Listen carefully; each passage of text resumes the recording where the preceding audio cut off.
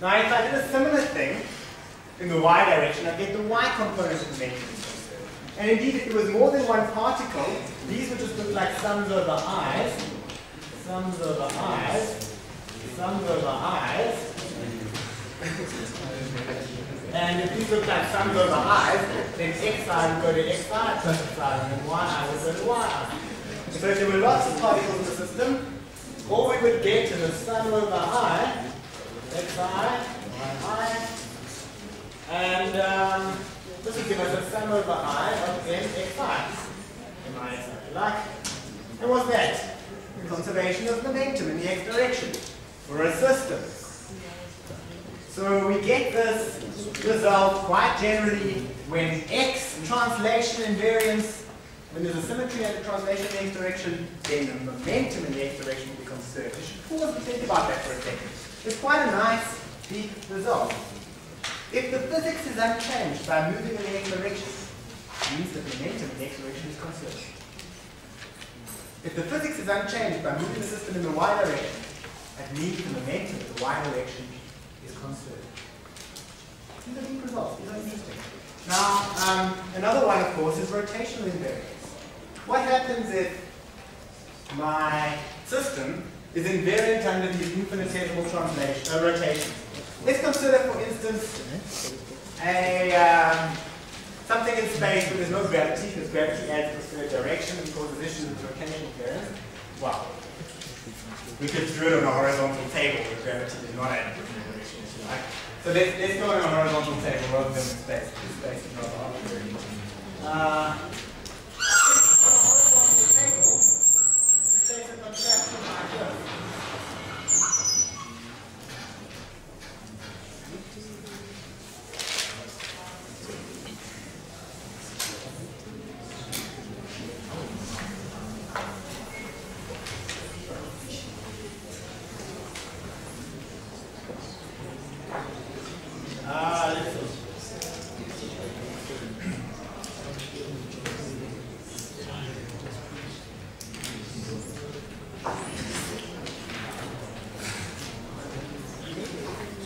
So I just spin around on a horizontal table, and I give it an initial flick, and it spins around. It's like a double pendulum, but it's on a horizontal table. There's no gravity, right? So the Lagrangian for this thing is going to look like the Lagrangian for a double pendulum. Let's say there's a point here, and a point here. Let's not worry ourselves with rods. It will make no difference if they were rods. Now, the Lagrangian here is going to look just like the Lagrangian for a double pendulum, only it's not going to have the gravity to it.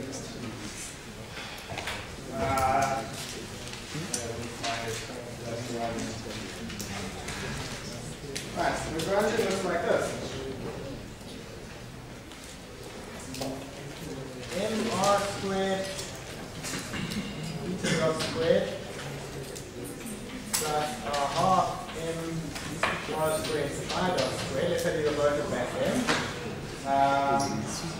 Plus mr squared theta dot phi dot cos of the difference between them. Plus mgr times by c cos theta plus cos phi. Alright, so that's the Lagrangian for this thing. Oh, and that's if there was gravity. So let's eliminate gravity. Let's say that it's on a tabletop. Let's say we're on a tabletop. So gravity is acting into the board. It's not affecting us.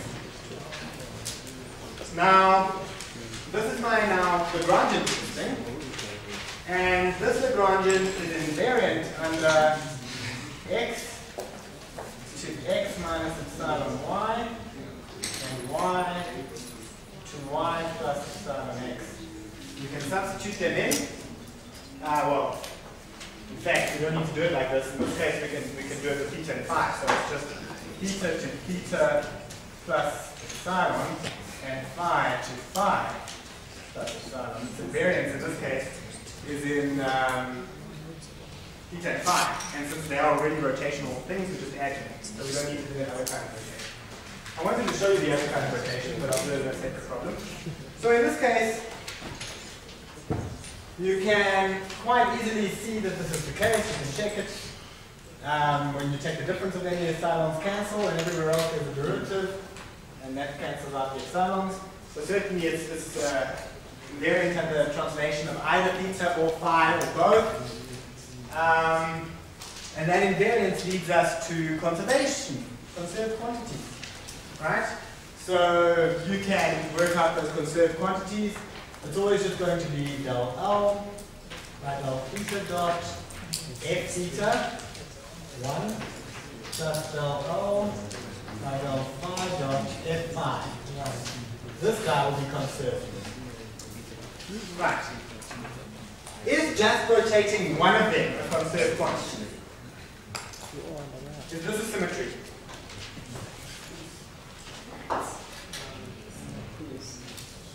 Yes. No. Why do you say yes?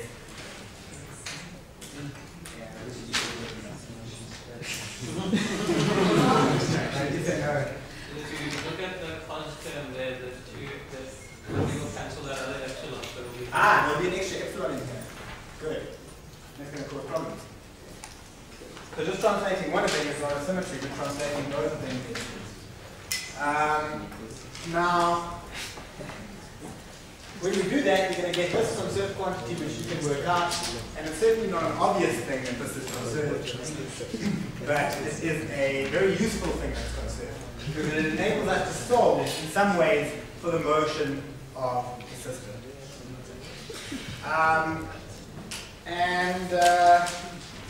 Finally, I just want to show you the rotation example in general.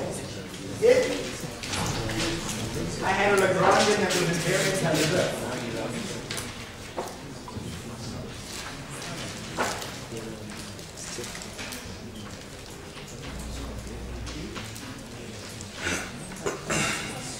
the Lagrangian was invariant under these guys. And if this was maybe a multi-particle system, this is something like that, then I would have the following conserved quantity.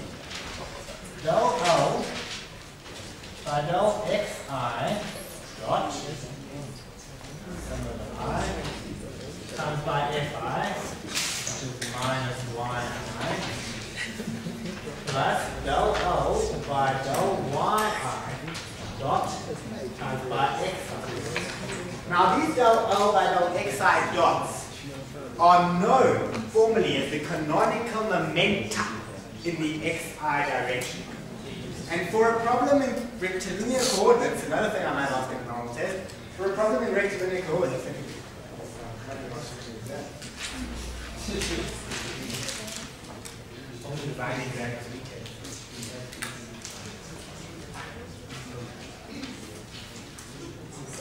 for a problem in rectilinear coordinates, these canonical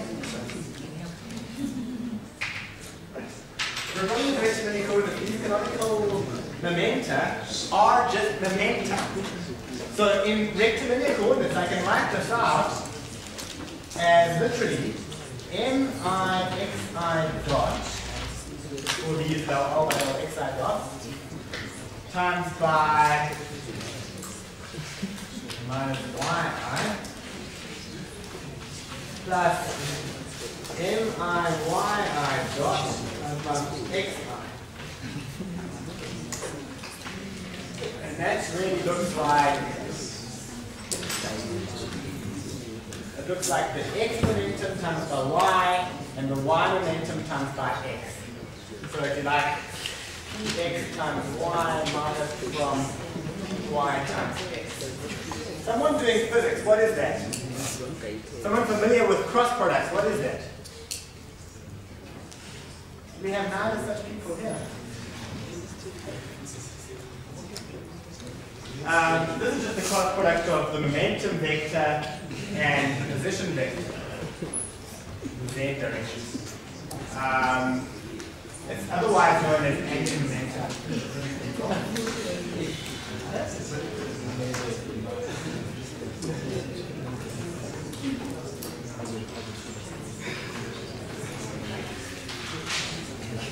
Right. And it's no surprise that if we're invariant under rotations, then the angular momentum is conserved. Now, I've shown you here Noether's theorem as it is phrased in classical mechanics. Noether herself did a lot more than just this. She talked about she derived the theorem for general differential equations, and she derived it also in quantum mechanics, where conserved quantities can mean so much more, where the knowledge that something is conserved can actually be used to build the theory from scratch. And that's actually how most modern texts treat quantum mechanics, building it from scratch via symmetries and conservation laws. And you can do the same with classical mechanics. It's a very interesting part of the following. So, Noether's theorem is very interesting because it relates symmetries to conservation laws in a formal, real way.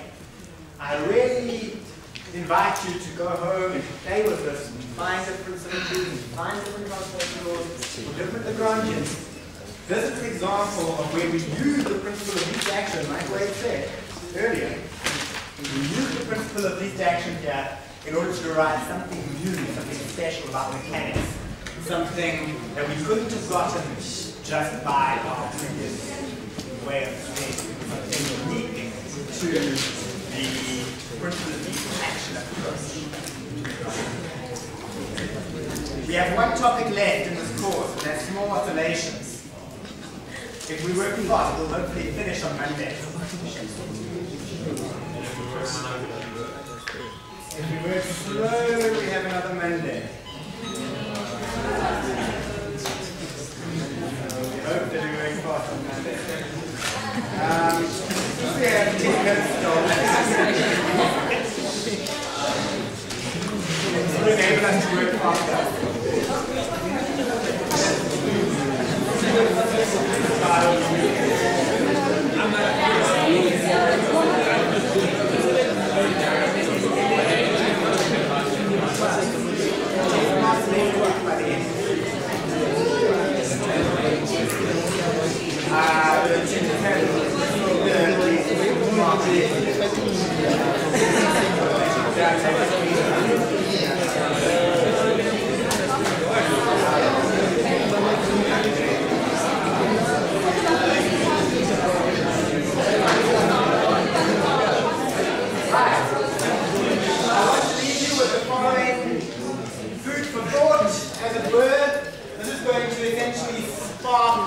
On Monday. It's a completely different thing to what we've been talking about. This week has been devoted to cultures of variation. Previously we've been developing the theory of mechanics. Now we're going to talk about an application of mechanics. It's an application that is very general. Peskin said, Peskin is a string theorist. He's quite prominent. He is the guy who trained Edward Whitman, who's the best string theorist. It's very convoluted. But he's been heard to say that the studies of oscillations are essentially all of physics. And that's because you can formulate quantum field theory as a whole bunch of oscillators sitting together. The study of oscillation is extremely broad. So it would be, I would be remiss if I could not tell you something about the study of oscillation in the context of classical mechanics. What I want you to think about, let's say you've got a landscape that looks something like this. Now, if I start with a particle somewhere here, and I give it a kick, it's going to fly all over and execute complicated motion. It's going to go all along this thing. It won't exhibit regular oscillatory behavior. But if I take this guy, okay, this is too high up. Let's say I take him from here. And I just let him fall. What's going to happen? He's going to go. He's just going to oscillate. Up, down, up, down. And if there's no friction, that will continue indefinitely. That will just carry on oscillating around that local minimum. Now, what did we learn from this? We learned that if we start close to a minimum in what? The landscape? That doesn't help us very much. But what is the landscape associated with? What type of energy is dependent on our height? The potential energy. And indeed, a minimum on the landscape is also a minimum in the potential energy when we're using gravitational potential energy. Right, so if we start close to a minimum in potential energy, then it seems that things execute oscillations.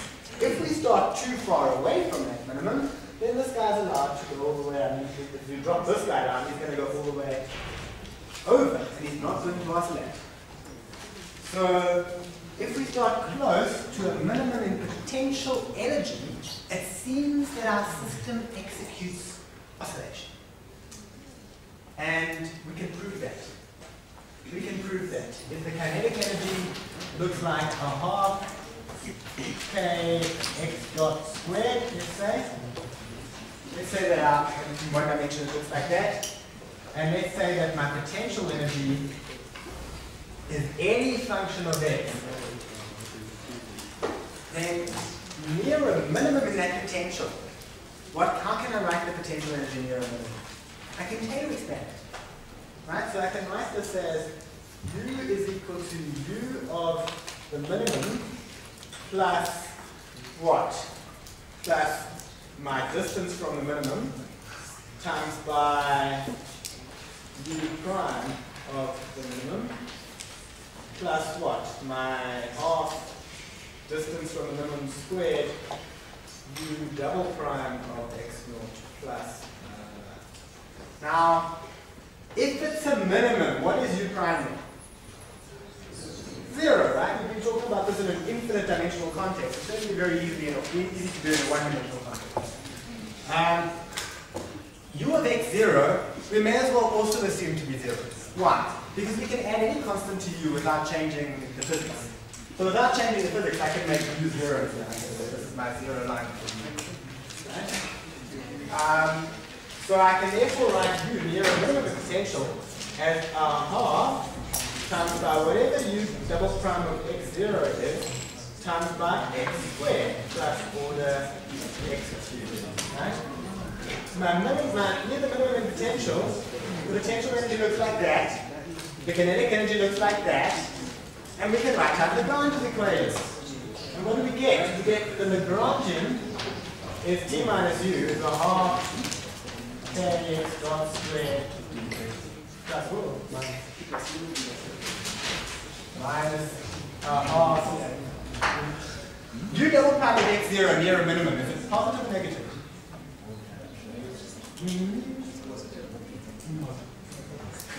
Okay, well if I say it's negative, it must mean it's positive, right?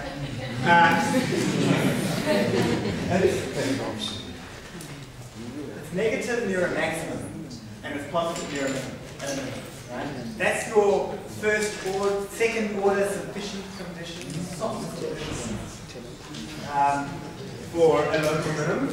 So certainly when I write minus a half, u double prime of x0 is just some constant, some positive constant that I can write as big K times by x squared. Right.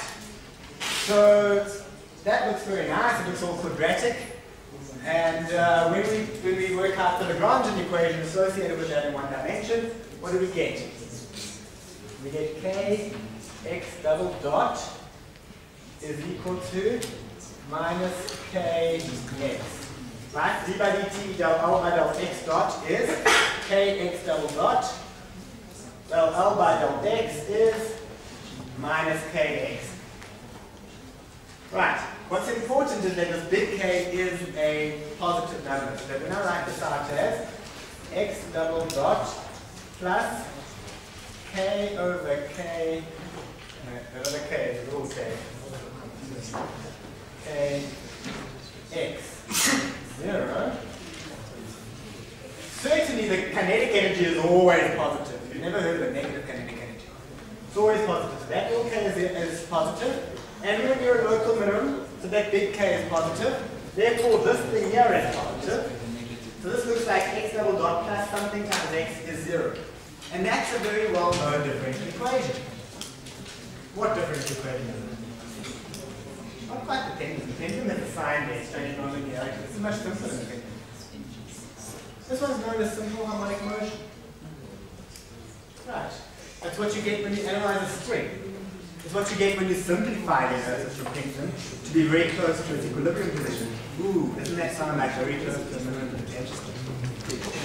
Haven't we done exactly this for Kingston to get there? Right, in fact we have. And we'll do similar things to double pendulum on Monday.